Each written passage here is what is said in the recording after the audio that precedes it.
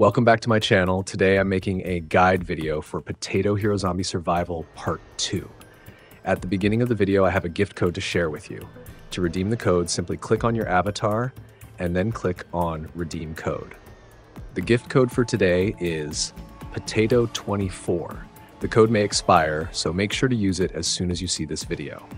Don't forget to subscribe to the channel so you won't miss any new codes. I'll be updating them regularly. In this second episode of the series, I'll be talking about how to use gems wisely for maximum efficiency, helping you become stronger quickly. I'll divide the content of this video into two parts. In part 1, I'll cover all the different ways you can spend your gems, and in part 2, I'll analyze which methods are the most effective and how to spend them in the most cost-efficient way. Alright, now let's dive into what you can spend your gems on.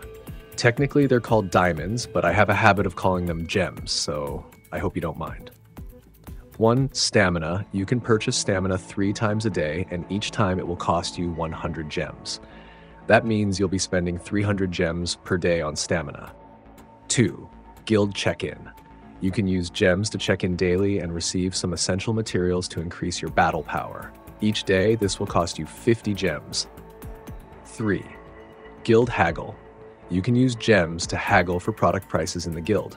If, after haggling, you still find the price too high, it's better to wait for a guildmate to haggle further before making a purchase. 4. Supply raid. The best strategy is to only spend gems on securing the gold chest, as stronger opponents are more likely to steal it from you. For the silver and brown chests, you don't need to use gems since no one really tries to steal them. You can just wait until the timer ends and claim them. 5. Banknote. You can use gems to purchase banknotes. Banknotes are very important as they help you level up your equipment, heroes, and can also be used to evolve your genes, significantly boosting your battle power.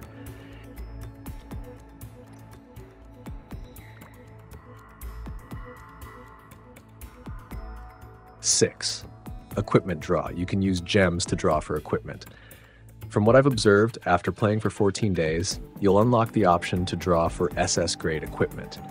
If you don't find it necessary to spend gems immediately, it's better to save up and wait for the SS grade equipment draw. 7. Hero, pet, and fruit draws. You can use gems to draw for heroes, pets, and fruits, but there's a weekly limit. You'll spend 2,000 gems per week on hero draw tickets, 1,000 gems per week on pet draw tickets, and 500 gems per week on fruit draw tickets. In total, this amounts to about 3,500 gems per week, which breaks down to approximately 500 gems per day if you use all the tickets. In my opinion, this isn't too expensive. At the current level, I believe we've covered all the ways to spend gems. If they add any new features in the future, I'll make sure to update this list with a new video. Now on to the most important part that you've all been waiting for. As a free-to-play player, I always look for the most efficient ways to spend any type of currency in the game, so I'm confident this video will be helpful for you. 1. Use gems to draw 10 times daily for SS grade equipment. You'll need 8 days to receive one SS grade item. Rest assured, you'll earn more than 2,800 gems daily, and by participating in the game's arenas every 2 days, you'll also receive nearly 10 keys. This way, you can save gems for other uses.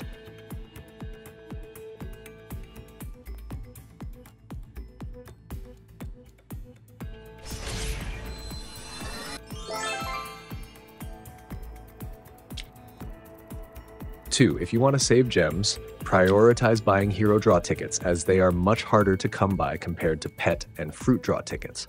In battles, heroes provide more benefits than pets or fruits. If you have the means, you can also buy additional fruit draw tickets for extra advantages.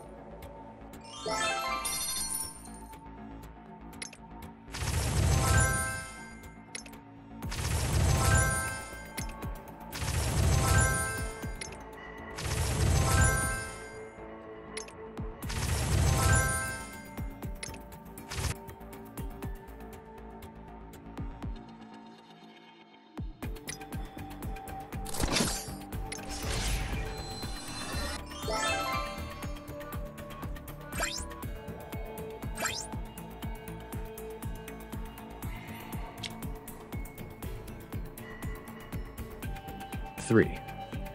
Purchase the guild check-in as it's quite affordable and helps increase your battle power, making you stronger in the game.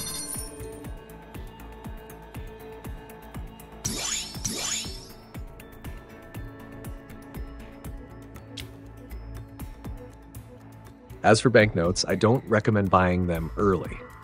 The quantity required increases with each chapter you progress through, so purchasing them too soon could lead to a significant loss. I'd like to remind you not to rush your evolution levels.